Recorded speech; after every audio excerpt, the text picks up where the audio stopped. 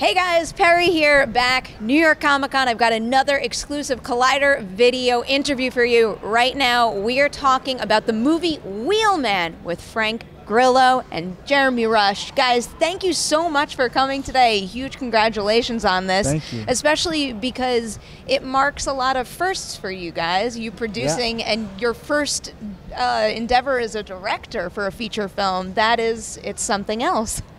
It is something else. Yeah, I'm over the moon. It's been a great experience. Can you tell me a little bit about coming to the decision, okay, I'm ready to direct my first movie now? Because it's one thing to say, oh, I have an idea and I want to make it happen. It's another to actually hit the point where you really can make it happen. Yeah, that's totally true. It was a culmination of a lot of things. I mean, it was screenwriting for the last, on spec for the last 13 years. With the aspiration to direct and finish this script, and it got some interest around town, but no one wanted to even discuss me directing. And so I contacted Joe Carnahan, who was kind of a peripheral friend, and he said, you have to direct this, and I'm going to make it easy for you. You can't sell it, you have to direct it, I'm going to produce it. And then we started talking about casting, and he said, what do you think about Frank Grillo? I said, you know exactly what I think about Frank Grillo. I hate him. Yeah, and then Joe called me and said, I'm sending you a script, I want you to read it, let me know what you think. And I read it, and I was like, who's this guy? This is great, this is so unique. And we sat down and talked at the Viceroy Hotel in Santa Monica, California. Right. And I think brought it to CAA a week later, and they were in Cannes with it a week after that, and it was sold that week, and we were making a movie 2 months later. Crazy. Yeah. And how about the producing gig on this? What made you think I want to take on that work on top of all the other work you had to do for just being in the role? Yeah, Joe and I, who did The Gray together, and we had become very close, were looking to become a company, and we said this could be a great opportunity. We got CAA surrounding us, and we were confident that Jeremy could execute it. And yeah, we were boots on the ground producers, and it was a great experience. And it really was the launching pad for our company, War Party. Yeah. Is there anything about producing that surprised you? Because, you know, I went to film school, I made shorts in school, but until you get out there and you produce a feature, there were so many things that I just didn't realize were my responsibility, like going away and silly things like making sure there was food and toilet paper in the house. Was there anything that just shocked you that you had to take care of? It all kind of shocked me, and you know, it's a tough job. You know, it's hard to nail down what exactly a producer is, but a producer is everything, and you have to deal with a lot of problems. It's pushing a rock up a hill every day, trying to find more time and more money. But I loved it. I loved the challenge. I think Joe and I worked well together along with Jeremy, and we've since produced another film up in Calgary. We just finished producing a TV series for Netflix. So now now that's what we're doing. That's awesome. And you two worked on that stuff together also? Joe and I? You and Joe? Yeah, we have our company, War Party. We do now we do everything together. We're making The Raid, which is a remake of the original, and we're doing a movie called Boss Level that he wrote. Another movie called Point Blank. We have a great slate of very similar sub-$20 million action genre films. Yeah. So speaking of budget, you had to do quite a bit with that car in this one, and there's a lot of special effects makeup too. Is there anything in particular that was especially challenging, whether it's getting the driving shots or, I mean, there's one death in this movie that I do not want to spoil at all, but it looked really great. Oh, thanks. Yeah, I mean, it's such a technical endeavor. This is making a driving film of this nature is a logistical, technical nightmare, to be honest.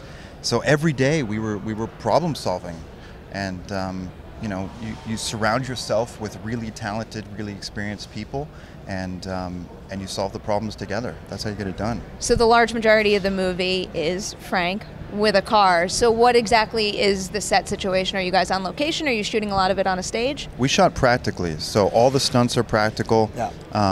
Like 90% of the driving is practical. We shot a little bit of stage stuff just for the sake of saving some time. But it's very hard to pick out, and it's mostly dialogue stuff. So a lot of practical driving. Boston was really accommodating in allowing us to, for instance, shut down like a quarter-mile loop and drive our stunt chase sequences nonstop and at speed. So we weren't driving at 25 miles an hour and trying to make it look fast. We were driving fast. Like maniacs. Frank was driving fast. Yeah, it was great. You had to train for stuff like that, I imagine. A little bit, but I know how to drive. Just wing it? It's just going faster. What about the car itself? Are you guys just using a real car, or is it modified at all so you can get certain shots? Both, yeah. Frank is driving a real vehicle, the BMW and a Porsche, and then we have stunt vehicles. One is called a pod, and it's an actual car with a driver's pod on top, so the stuntman drives on the roof so that the acting and the performance can happen inside the car. And then we had the Biscuit, which is like a flatbed race car. That was super cool. That was cool. And you put like what they call a buck. Such like a badass idea, and then it's called the Biscuit. Right? It's fantastic because it was used on Seabiscuit. We call it the Biscuit. Did you know that? Yeah. I didn't know that. Yeah. They invented it for Seabiscuit, yeah, to put the horses on top. So we had various different rigs. Oh, the stuff looks really intense. And then I'm going to transition from that to the least intense stuff that nobody really thinks about. And it's insert shots, especially with a driving film, when you're worrying about having to show shifting gears and everything. I feel like nobody thinks of that, but it's so important to increase pace and tension. And I'll tell you something, when you read the script and, thinking everything about making movies and acting, Joe and I were like, no, we don't need that, we don't need that, we don't need that. And to Jeremy's credit, that was all of his vision, and all of that stuff makes the movie what it is. Without it, it's not. It's flatter. Mm-hmm. So that was something that he knew that we needed to have in there, and listen to the first-time film director. The job is to build credibility for the performance, right? The performance is the most direct conduit of the story to the audience. And so all the technical stuff, the inserts, the costumes, the wardrobe rather, the different camera angles, the lighting, it's all to build credibility around the performance. And you're the first person to ask, actually, out of all of the interviews I've done. Nobody else has mentioned the inserts, and my background is critical. horror, and sometimes people just want to move on and get the money shot. Like, no, you need to get a shot of the door creaking open, someone's hand reaching for the knob. It's really important. To build. Yeah. Can you tell me a little bit about your work in this? Because you do spend the large majority of the movie yelling at a cell phone. Yes. So what are you working with while you're on set? It's interesting because when I kind of was excited about the opportunity, I knew I had a lot of work to do before I got to set, a lot of homework to do, because it would either be really cool or an epic failure.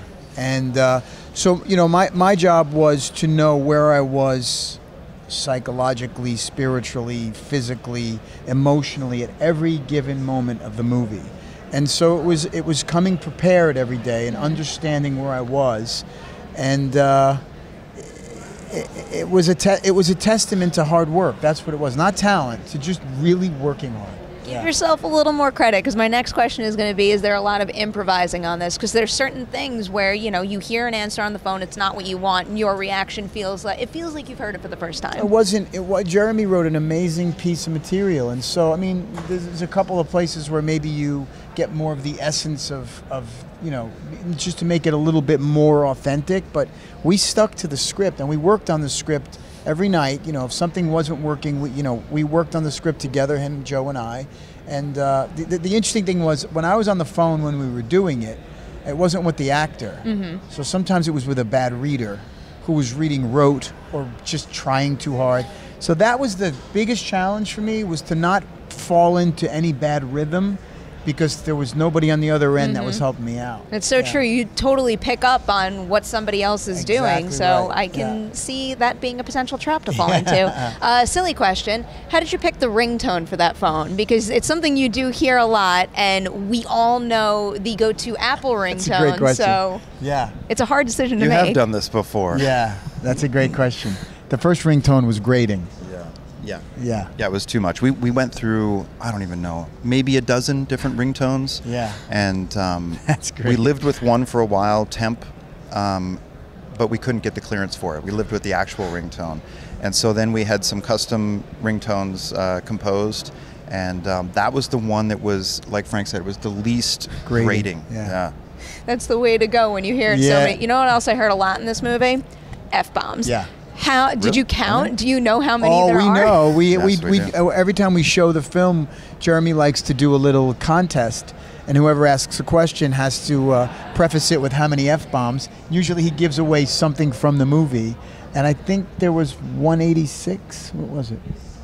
You want me to give the number? Give the number.